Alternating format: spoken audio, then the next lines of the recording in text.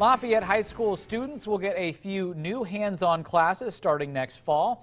The Lafayette School Board approved adding 3 new courses to the curriculum at Jeff this evening.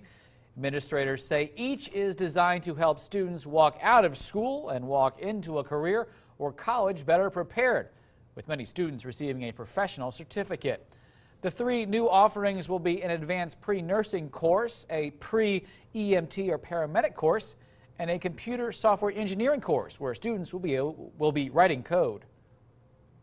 We know we have a certain percentage of our students are on a college track, and that opportunity is there. We also know that a 4-year college is not in everyone's future, and we need to provide for those students. So I believe these are great opportunities for our kids. Yes.